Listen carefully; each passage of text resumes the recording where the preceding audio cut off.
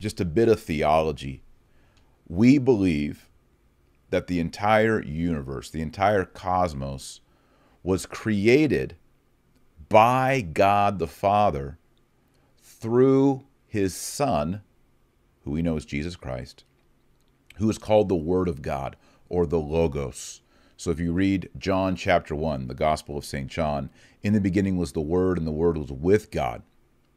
All things were created through the Word, through the Logos, through Jesus Christ.